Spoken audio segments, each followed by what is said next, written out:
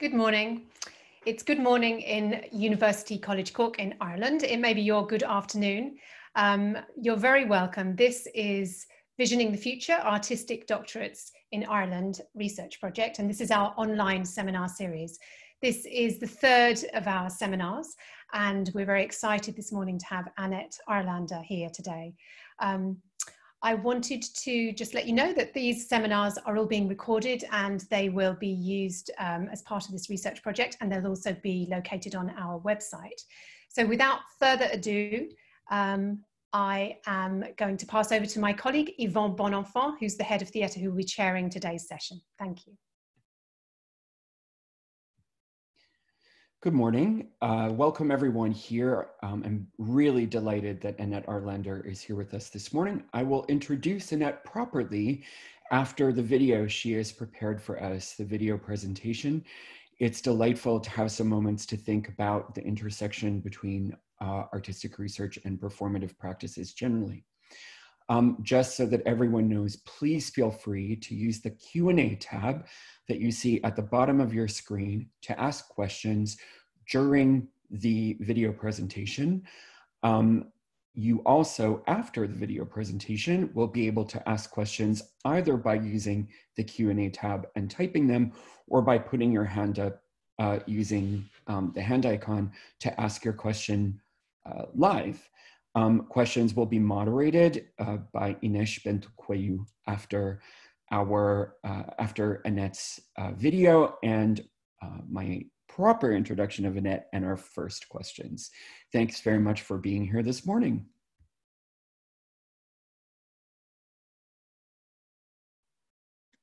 One moment, please.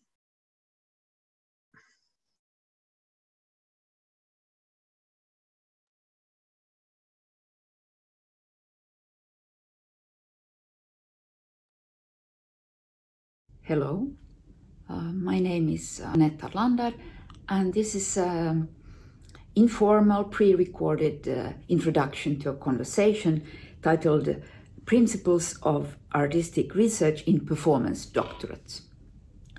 Although the title speaks of principles, I prefer in the following to speak of tensions, which somehow relate to debates about potential principles. Of course, and some of the tensions are historical, not so hotly debated anymore, and what might seem like dichotomies or polarities are often continuums or fields with sometimes more than two poles, and they do not necessarily exclude each other. So excuse my simplifications, or like making, simplifications. But some basic tensions come from the terminology used and the associations related to the terms, beginning with the term performance. So do we speak of performance? Do we mean performing arts? Do we mean performance art? Performance as such goes beyond art, including sports, religious rituals, popular entertainment, performances of identity, and so on. But it is, of course, today also used to refer to stage performances, or performing arts more generally, like music performances, dance performances, theater performances, and so on. Here it obviously refers to something more limited, because it does not include film, music, or even dance. So what is left? Performance art, or perhaps theater? I spent a long time as professor of performance art and theory, very aware of the tension between performance art, like action art, body art, conceptual art, and performing arts. Performance art is a good place to investigate the tensions between performing arts and visual arts or fine art in the context of artistic research, and the different problems emerging from the different disciplinary traditions. That I have discussed in a text with the strange title, Characteristics of Visual and Performing Arts, in 2011. I add the references at the end of this video. The relationship between performance as research, which is an established methodology today, and artistic research, I have discussed in a more recent text called Introduction to Future Concerns, Multiple Futures of Performance as Research, in 2018. But that is only the term performance. What about the doctorate? One historical debate has been about Doctor of Art or PhD. And a little bit the same has happened to the term PhD as to performance, that it has become a generic title. Nobody thinks of it as being Doctor of Philosophy. But in my history, I'm a Doctor of Art. There was a division created at some point between doctorate with artistic emphasis or with scientific emphasis. And this reflected the historical development, for instance, especially in music, that in Finland, that there was a development of doctorates based on artistic excellence. So the idea of equivalence, not that we would speak of artistic research, but there was artistic excellence on the one hand, with, for instance, 5 concerts or five stage shows directed, and then a PhD, which was written, and they would be like equivalent amount of work. And this equivalence model was supported by some people to safeguard the sort of the freedom of the arts, but it deteriorated to the very opposite, making it not possible to create experimental art, but to have to sort of demonstrate excellence and so on. This was linked to the question of further education of the artist. So in the beginning, there was debates about should a doctorate, because it's a 3rd cycle degree, include the idea that you become a better artist by doing the doctorate? Or are you a better artist if you have a doctorate? And the tension between this claim and then the idea that it should be a research degree, so that artists would be training to become researchers, producing contributions to knowledge with the help of their own artistic methods. And then, of course, the 3rd dimension is the question of pedagogy, because most doctors of art will in the future teach and supervise other doctors.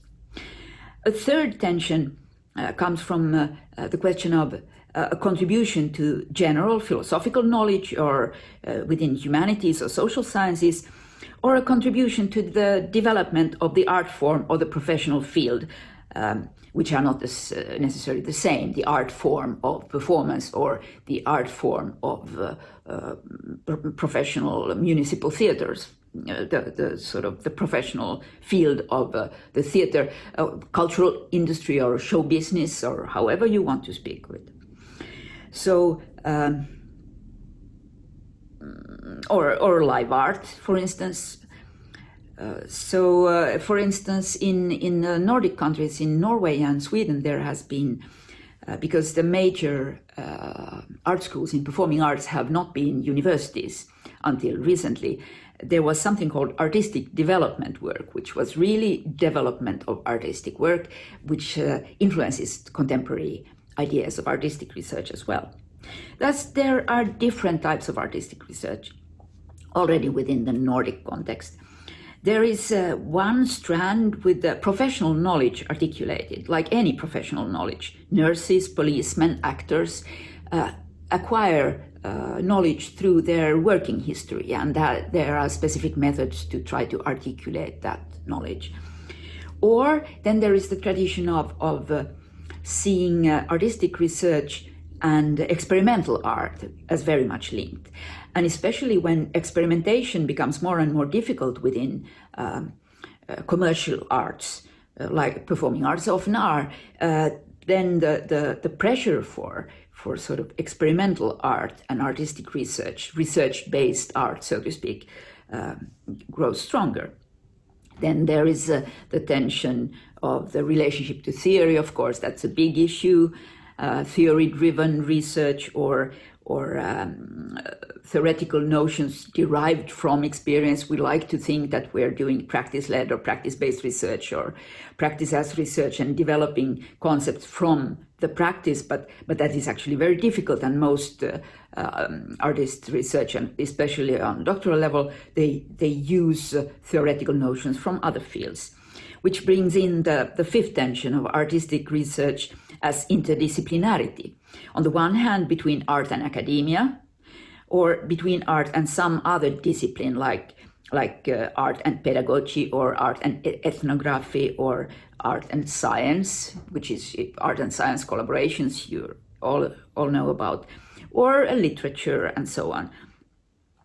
For example, in Helsinki, the Department of Arts Education in dance and theater had a strong influence from social sciences on artistic research in performing arts in general, while in the visual arts, the arts education took place in another university, so that link was not existent in the same way. Of course, there is one big tension, but that's maybe on a meta level concerning more like policies than the individual doctoral researcher, is the question of the doctorate as an academization of art, or the doctorate as an emancipation of the artist. So the critique of the academization of art, paradoxically, is often a conservative standpoint, wanting to keep art and knowledge apart by protecting artistic freedom. And the doctorate as emancipation and democratization of knowledge, part of the legacy of cultural studies in a way that everybody's voice should be heard. Also the artist's voice should be heard, not only the critics, the curators and producers and historians should be able to speak about a performance work and so on.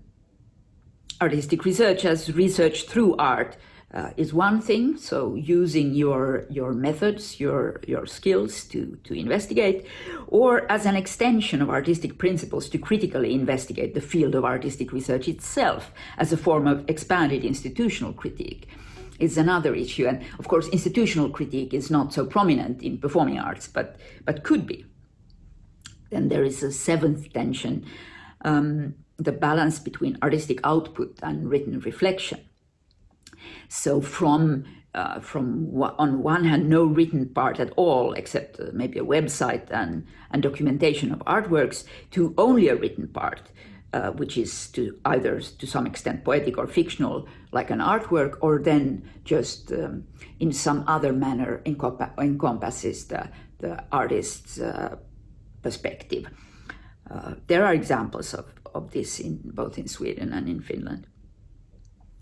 And then should the written part be an exegesis of the practice, an exposition of the practice, somehow demonstrate and explain the practice, or should it be seen as a parallel or separate theoretical work approaching the research question or topic from another angle? So the theoretical work and the artistic work existing sort of side by side. And this is often preferred by many artists who don't want to speak about their practice necessarily. And of course, then there is a lot of tensions in the question how to write, what kind of style to use. Should we allow a personal account, a poetic text, or a process description? Should there be a focus on experience? Or should the format be more of a traditional thesis with introduction to previous research and contextualization of your contribution by writing about other artists' work, like in art research and theater history and so on? And more specifically, when you explicate, if you explicate, and when you explicate your process, how much focus on mistakes and failures to avoid a style of sort of marketing yourself as an artist? Or should you, on the contrary, be celebrating the innovations and openly marketing them for others to use, and so on? And of course, the one major tension is how strictly should we follow general third cycle degree requirements, and how much should we claim a special position of freedom for the arts? Of course, freedom for the arts is never so celebrated in performing arts. Paradoxically, they're never so free as in visual arts, simply not only for economic reasons, but because there is the spectator, the audience. Some of the tensions specific to performing arts, not necessarily performance art, but to the same degree, but especially to theater and performing arts, are related to, also music and dance, of course, are related to differences in relationship to the notion of work. I have suggested a sort of a four-field with combinations of either product-oriented or practice-led artistic research on the one hand, and then either developmental or future-oriented and reflective or sort of backward-looking artistic research on the other hand, which can be combined in different ways. Of course, this reflection can mean trying to not only to reflect on your own process of creating the work or developing the practice you're engaged with, but it could be like articulating the tacit knowledge existing within the field. I quote briefly from a text called Artistic Research as Situated Practice, Performing with Religion, which deals about, where I talk about my own work, but there is a chapter hidden which explains this forefield. I quote, "Research which entails an attempt to articulate and theorize an ongoing practice based on acquired and thus more or less unconscious skills often has a different focus and uses different methods compared with research that tries to develop and conceptualize an artwork or a new type of design product or performance and explain the route to that result.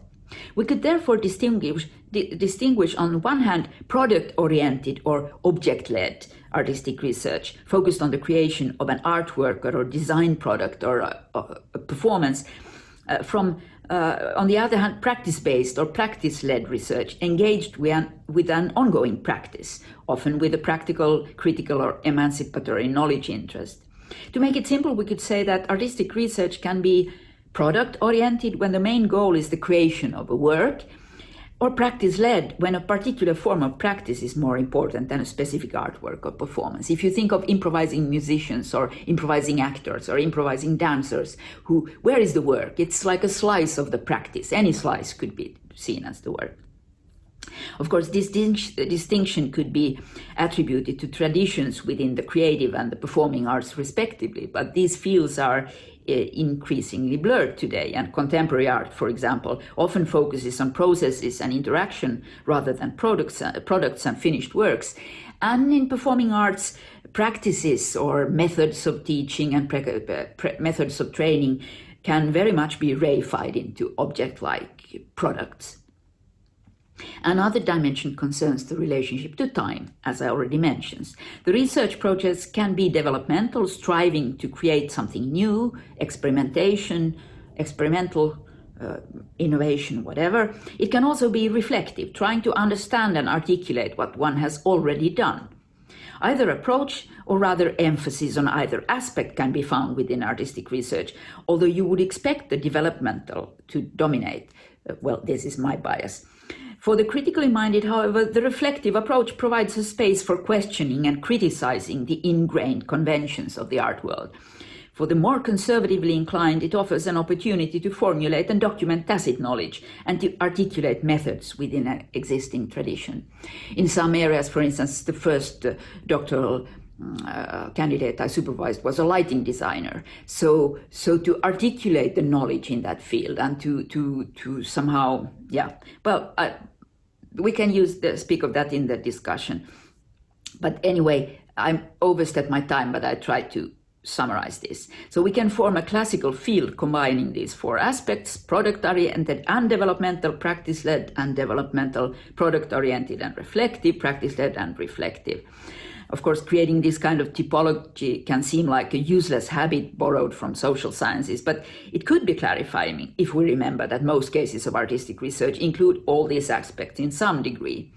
As generic examples, we could imagine a research project aiming at developing a technological innovation, it's product-oriented and developmental, or a new method, it's practice-led and developmental, or a research project trying to understand the responses to an artwork or performance, product-oriented and reflective, or criticizing a traditional teaching technique, practice-led and reflective. In real life, clear-cut examples are hard to find. Nearly all research projects, for instance, include a reflective or backward-looking component simply because they are reported.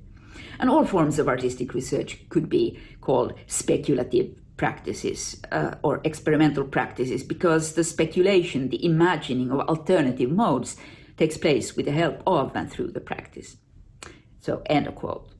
But of course, there are, I just mentioned quickly, we can discuss them more there are other tensions, especially in theater performance production, like tension between collaboration and individual work. research traditions tend to focus on individual work, whereas art production in performing arts is often very much collaboration. There is also a tension between professional roles and auteur position or artist position. Like in a theater production, light designer, mask creator, costume designer, and so on have a different role than director, playwright, or choreographer. And there are hierarchical production practices which don't make it, it's not as easy for everybody to take the position of an individual researcher. Of course, there is also a historical tension between professional and amateur practitioners, which is, for instance, in Finland, in theater, it's very strong, and the professional qualifications are very much protected within the industry, so to speak. But maybe the main provider of tension is, of course, the role of the audience as co-creator, because it's not possible to go too far in experimentation if you don't get the audience with you. So therefore, one of the main tensions in performing arts, or especially in theater, I would say, is between experimentation, cutting-edge exploration, versus articulating tacit knowledge of existing traditional practices in the industry or show business. There is an inherent conservatism in much theater, sometimes even anti-intellectualism, paradoxically, coming from maintaining traditional ways of working, and a dislike of analyzing instead of gut feeling, and so on. So there is a tension between so-called free art, however free that ever is, and the demand of the show business, however fringe one wants to see one's show business. I guess you can find more tensions in the discussion.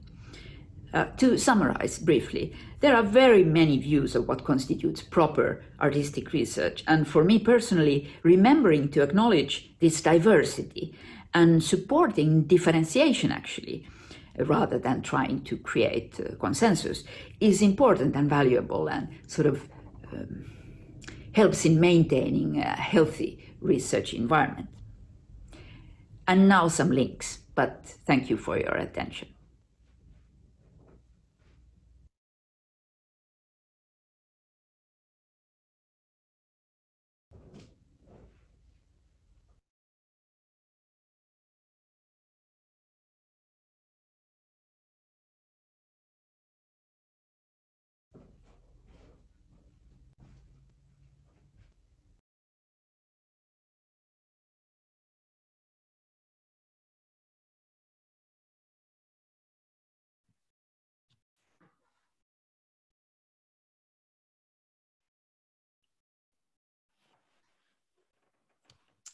Right.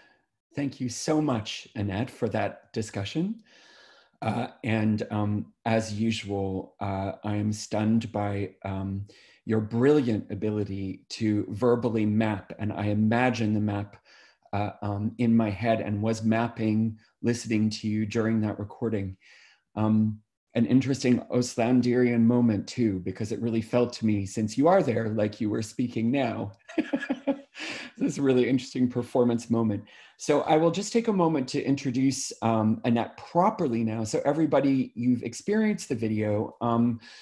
Annette is a doctor of arts. She's a renowned artist, researcher, and pedagogue. She is the former professor of performance art and theory, first at the University of Arts Helsinki and then at the University of Arts Stockholm, and is now working on the project and with the project, Meetings with Remarkable and Unremarkable Trees. And I strongly encourage you to have a look at that area, meetingswithtrees.com. I just add that for myself, Annette has been a huge influence, as far as I'm concerned, on the critical development of artistic research internationally. She's been extremely active in working groups at both the International Federation of Theater Research and Performance Studies International. And I personally find your work, Annette, incredibly inspiring, and always have, and also find the way that you speak about your work very inspiring. So there is an introduction, and I might also just say to the people present, it would be, if you're interested, Annette's really exhaustive work. Annette is one of the pioneers of performance and artistic research intersecting with one another.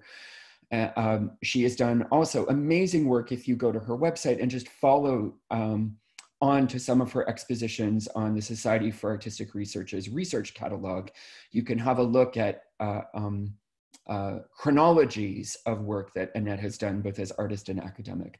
So Annette, welcome to Ireland virtually. I might just kick off with a question for you. There's so much in this presentation, and what I appreciate most, because perhaps I come down in the same political camp, is your insistence that, not insistence, but your suggestion that the plurality of approaches to artistic research, and particularly inside this container that we call the doctorate, is one of the things that's most interesting about it. But I'll just lead on, with a question about the experience of the doctoral student. One of the things that means is that each doctoral student is having, unlike in many other disciplines, and particularly in performance practices, where both the audience and what you've called industry conservatism or hierarchies, in the sense that there are established ways of doing things in collaboration. One of the problems or challenges of the doctoral container is that students are having to continually justify their particular intersection of doctoral approach because there is no standard format, so to speak, in many territories. So added on to the model of the doctorate is some form of discourse that justifies why the doctorate was done this way. Sometimes that's done verbally in an examination, or oral examination. Sometimes it's actually part of the writing. I wonder if you might comment on some of the difficulties that you think students have had grappling with that challenge in your career, that challenge of justifying not only what they're doing, but why they're doing it the way they're doing it. Well,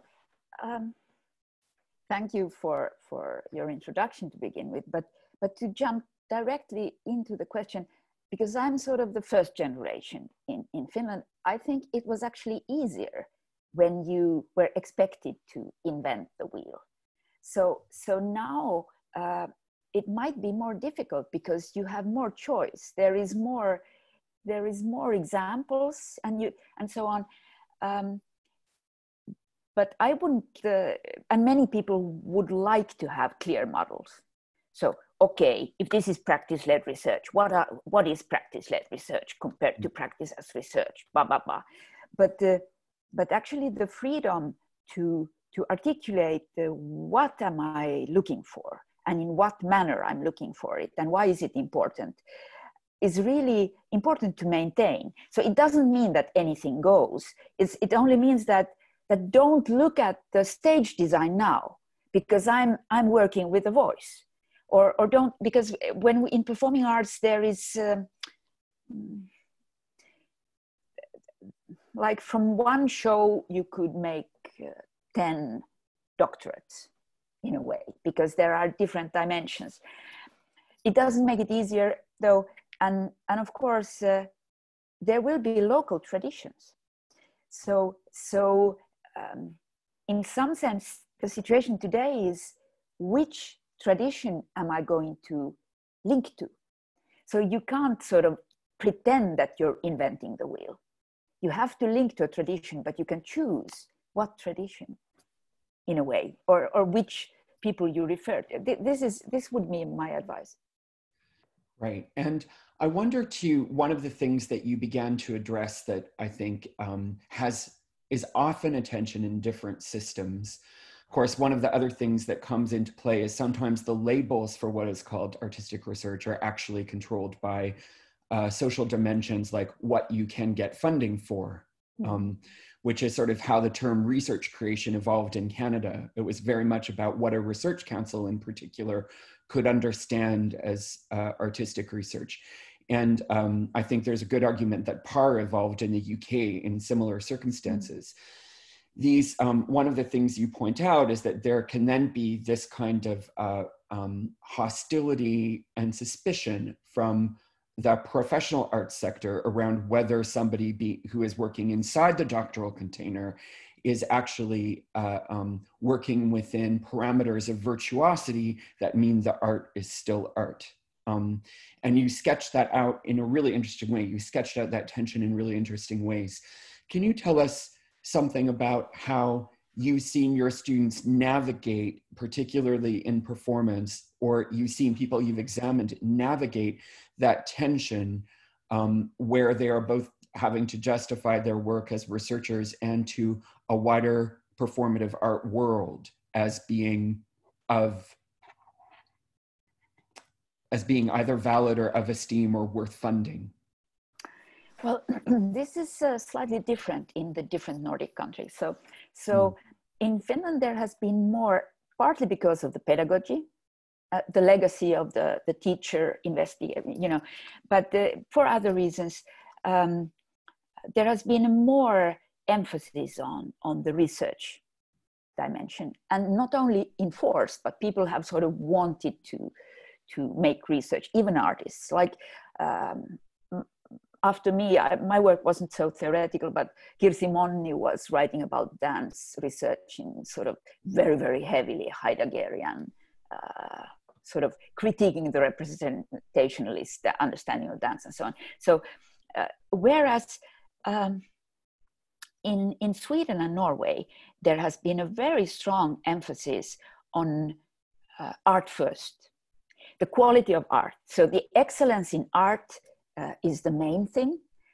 And also what I was in Norway as part of the national board for doctoral program for a few years, and they always spoke of the faglige. And what is the faglige? I was like, it's the professional. So how does this contribute to the professional field? So it's not enough that it's interesting knowledge for the academia.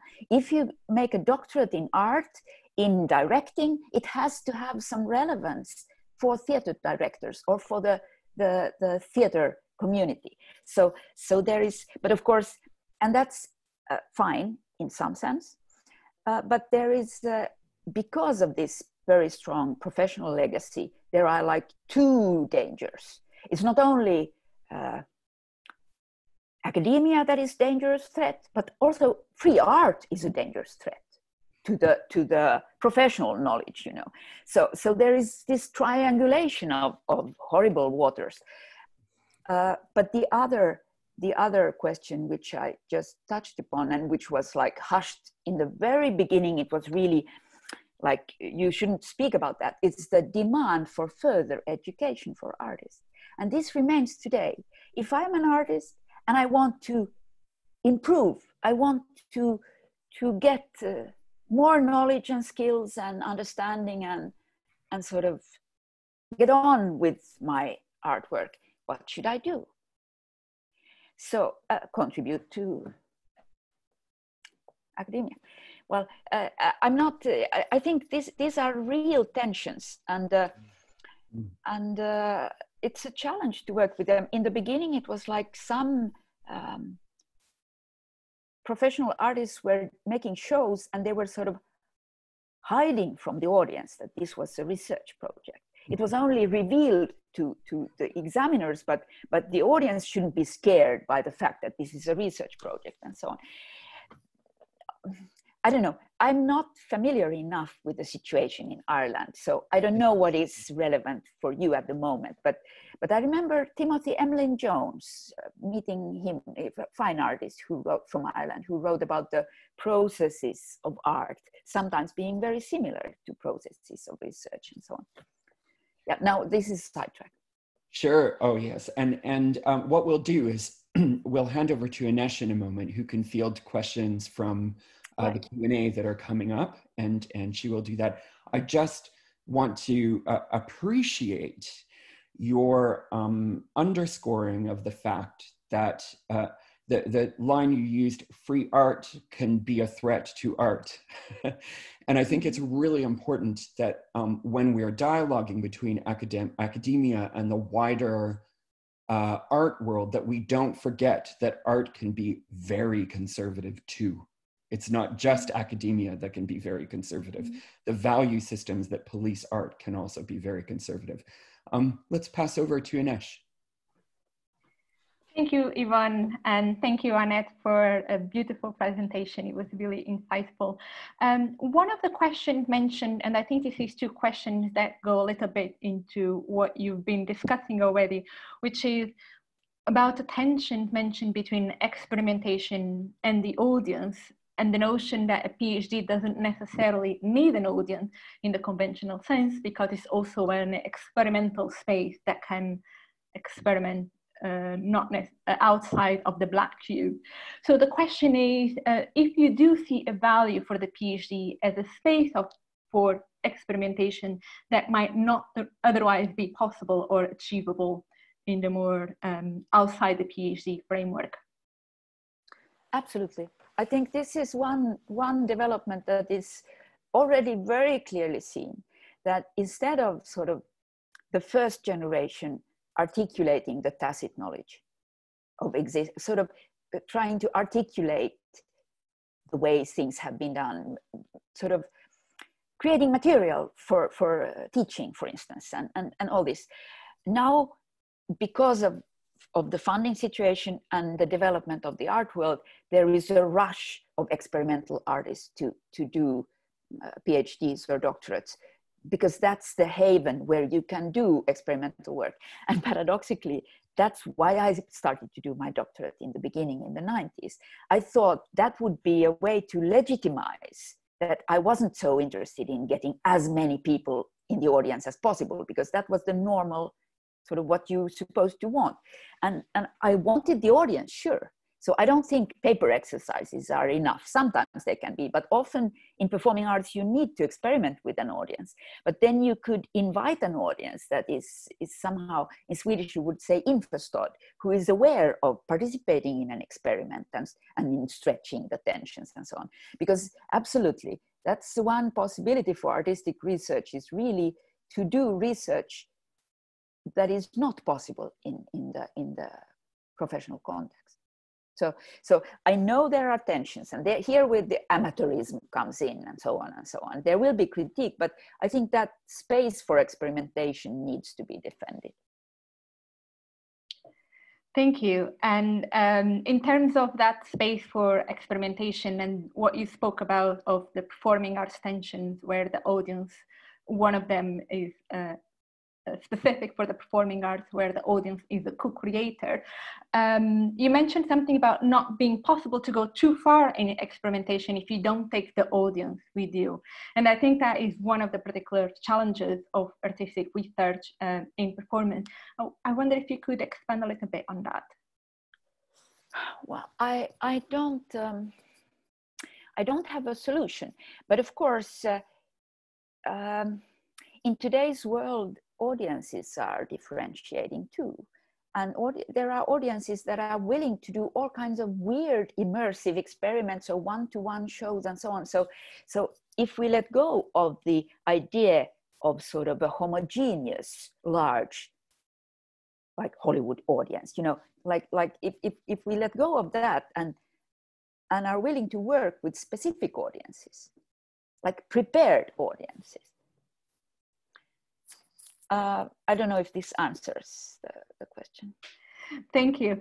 I would like to pass over to Glenn, who has raised her hand to ask a question live. Glenn, are you able to speak? Can you hear me? Oh yes, can we see? Hello? Hi. Hi. Hi. Can you hear me?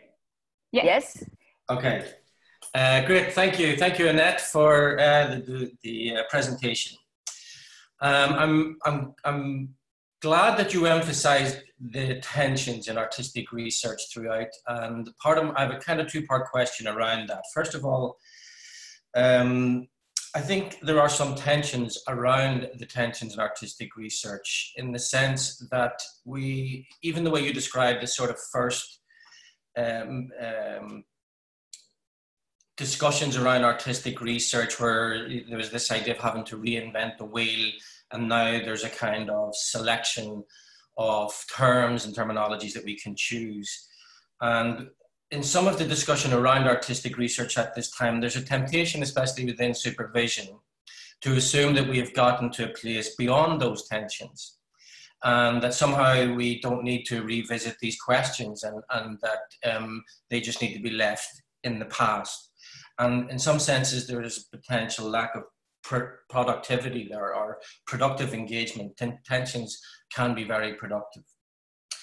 There's also potentially an ethical problem there when it comes to supervision and researchers, where if supervisors are, if you like, negating these tensions, oftentimes it is the researcher who, in a very vulnerable place, is managing and negotiating those tensions. And in particular, in relation to institutions, the researcher becomes the bearer of an awful lot of responsibility around the evaluation of the research in terms of what kind of research, whether it's artistic or practice-led or practice-based, etc. So my question, I suppose, is around what is the role of a supervisor in an artistic research process, bridging the vulnerability of a researcher deciding on a particular type of research, be it practice-led, practice-based, and the final evaluation of that by an institution that may or may not see that as a welcome type of research in the university. Sorry, it's a bit long-winded, that's why I didn't write it. I'm not sure if I understood. The role of the supervisor is difficult. The role of the supervisor is difficult, but this is also, the importance of the supervisor is different in different cultures. So, of course, a lot of artistic research, the supervisors have not made a doctorate in art themselves. So, for instance, my supervisors were a historian and a theater director. And the theater director, who was a brilliant woman, but she said, these parts of the text I don't read, point. That was clear, fair enough. And then with the historian, I started to really explain, how do you make a rehearsal? You know, I started to sort of make a model from cardboard to explain how you make theater to him. And then he had the sense to realize that now I should send you to a professional, because now this is not answering, this is just sort of reminiscing, but it's very, supervisors are very important. And unfortunately, every supervisor is limited to that experience that they have. Mm-hmm. So it's not possible, you can't believe the supervisor understands everything. That's why it's sometimes very good to have two supervisors if they can meet and so on. But the responsibility is with the artist, with the doctoral candidate. And it's also possible to change supervisor. I've had two supervising relationships that were broken in the middle because I was not the right person. It's heavy. It's really heavy, but that needs to be possible. But how should I say? Somehow trying to articulate the tensions you are working with is the task, because the supervisor can't articulate your tensions. And these tensions, I listed a lot of different tensions, but of course only one or two are relevant in each case. So, but then the question of what the sort of institutional needs. There was just the historically first case in Stockholm where doctoral dissertation was failed by the committee. And I'm not going to discuss that further, but it was like a big thing, and nobody expected that. Okay, thank you. Thank you, Annette. I think I would like to jump on now to a question about evaluation or examination following this discussion on supervision. In terms of evaluating projects in live theatre performances, particularly when the examiner is not able to see or experience the work, the question is, then is it possible to evaluate a production that doesn't follow the traditional expectation of a theatre piece, and therefore it can be rejected in outside the academic circles? Well, here I would like to say that there has been there was a policy both in Helsinki and in Stockholm that live performances, if they are artworks, not data or material for the report, but if they are outcomes, they should be examined live. So we've had people come from Australia to Helsinki to look at the show. But that's not the whole thing. It's the position of because of course, not everybody will be able in the future to see that show live. So what do you extract from that show that you can share with people who are not there? So there was in Stockholm, like Malin Arnell did a, was it 48-hour show where examiners were supposed to participate and sort of do it. I think that in some sense it's a dead end to stress the live experience too far, because we're generating knowledge and experience that needs to be shared globally and from one generation to the next. So it's not, although I understand the importance of the live moment, and I think it's a right policy to examine live performances live, it's not an excuse for not trying to articulate what is important in the show for that research project. Yes. What about, you make a strong point regarding the tensions between, there's a couple of questions on methodology, so I'll try to summarize them. You speak about the tensions between proposing a new methodology and following already existing traditional methodology. And obviously there is different kind of value in this distinct types of work. And the question is addressed to both Annette and Yvonne in terms of what are your perceptions in terms of the differences between academic areas within the performance arts, music, theater, dance, and also geographical areas such as, it was interesting to hear about the Nordic context, but what about what's happening in terms of methodologies in Australia, US, if there's any thoughts on that tension between proposing new methodologies and following existing methodologies? Well, let me sort of take a big supporter here. I take Karen Barat with me, because she mentions in some case that it's not important that it's Karen Barat. She's a queer theorist and physicist, but she had really,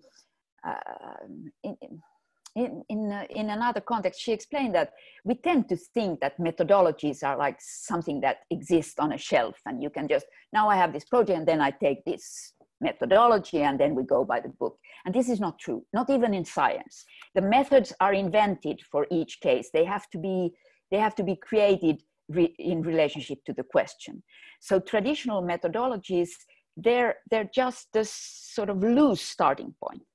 Now, for me personally, I've been writing about and claiming, I'm not so sure about it any longer, but that artists should develop methodology, their sort of the general methodology of artistic research. Artists should develop methods based on their working methods. So instead of applying sort of social sciences methodology, like taking interview methods and so on, of course you can do that if it helps you. But basically the challenge is, how can I, in my way of making art, how can I translate my way of making art, how can I articulate it and systematize it so that I can use that as a method? That's the challenge, and it doesn't work for everybody, but and therefore when we speak of like methods and questions go together. So the problem is most artists already have a method or several methods in some sense. So how to find a question that you can answer with that method. You can't, I'm performing for camera, doing time-lapse works. I can't answer any old question. Why are trees growing as they grow? Well, with my method of making art, I can't answer that question. So, but my main suggestion is that at least even if you use traditional methods from outside your own artistic discipline or traditional ways of working within the discipline, you have to adapt it to your own project. Was this somehow what? Yes, I think it covers a range of questions on methodologies, whether a student might be proposing new tradition, new methodologies. I think you just covered all that. There's only a couple more questions. Whether you think it's important to present a piece of work not only within the academic setting, but outside the academic setting. So whether to present a performance piece which is research-based outside the academic context rather than just in the academy. And I guess this question is about the context of where the PhD research and artistic research lives. The academic context is one of them, but what other context might there be for our work? Well, it's rarely, it's sort of all kinds of, especially performing arts, is very difficult to present in an academic context, except in very small parts. If it's very, so if you work with like more traditional theater shows, for instance, there are rarely facilities for creating that in a purely academic context. So there is already a need to collaborate with do transdisciplinary research, to collaborate with institutions outside the academia. But then I'm going back to the question of some work that is experimental cannot easily find a sort of a place in the commercial art world, whereas other type of work could more easily find a place within the commercial art world. But then, of course, if you make site-specific work, you could try to find specific audience and so on. I think it's very rare that some work would be only sort of, if you have an audience, that it would be only, or depending on what you mean by academia, because in some sense, traditional performance art communities are like very closed also. There is the idea that or like avant-garde practices, that the audience knows what you're talking about. If you go to a poetry reading, it's not like the general audience that goes to the poetry reading, but it's people who read poetry and who write poetry, and then they discuss about the poetry reading. So I believe in the sort of specialized audiences, not necessarily within academia, but you know, this is maybe not, it depends on the project. It depends on the project, that's clear. Thank you so much for mapping out all the tensions in your video earlier today. There must be more, there must be more. And there is a last question here which speaks about whether it might be useful for a researcher to establish where they position themselves within that map of tension that you spoke. Would that be an interesting exercise? Or? But wait, I'm going to interrupt because we're getting close to time. So what I'm going to let that question hang, and that, you know, everyone that may want that question answered or have other questions, please feel free to put them into the chat now, and we will follow up with answering as many of them as we can, or transmitting them onward, so that we can keep tight to time. I'm just going to, first of all, as chair here, just say, come back to something you said that I've written down, Annette, here. And this is paraphrasing you, so it's not the correct vocabulary. Right. You asked the question, how can I systematize my practice so that I can use it as a method? And I think what delights me about you raising that possibility and that question is that there are large institutions and territories where it is the transplantation of methods from social sciences or other areas that's valued inside the artistic doctorate. And I think what's so delightful about you raising that way of thinking is one of our current social challenges is to really think about what inside and outside academia artistic thinking has to offer wider culture. And actually these idiosyncratic methods that artists spend lifetimes developing, these idiosyncratic and changing methods, these kinds of methods are methods that are adaptable, flexible, contingent. They cope with chaos. And what we really need right now are research methods that cope with chaos. We definitely do. We have something to offer the wider world that often the academic community doesn't understand that we have to offer. So thank you for articulating that so delightfully. The other thing I just want to say is, since coming to Ireland, in every culture there tends to be words or terms that have a deep feeling inside the culture. And I adore how in Ireland people say that they're delighted. It's one of these words that feels like people really mean it inside Irish culture. So I just like to say how delightful I repeatedly find the way you present, Annette, and how delighted I am that you were able to join us.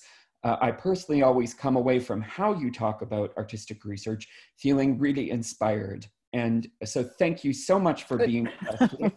And thank you everyone else that's attended today, all of the attendees and panelists, and Ines for your excellent chairing, and Jules for your presentation. Thank you so much. Thank you. Thank you so much, Annette. Thank you, Yvonne, and our postdoctoral researcher, Ines Bento-Coelho. I'm just going to close now. Thank all of you for coming today. We have nearly 50 of us here online, and it's a kind of extraordinary testament to the moment that we are doing this, and also the possibilities as well as the challenges of doing that. So thank you for staying with us.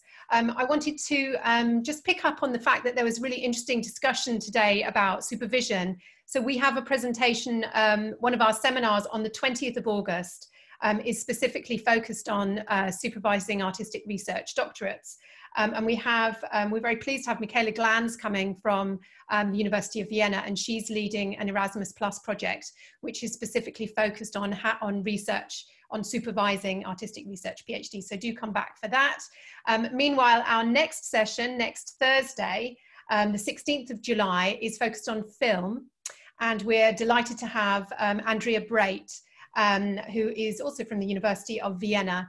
And we hope very much to see you then. So do go to our website and register for that, and hope to see you next week. Thank you. Bye-bye.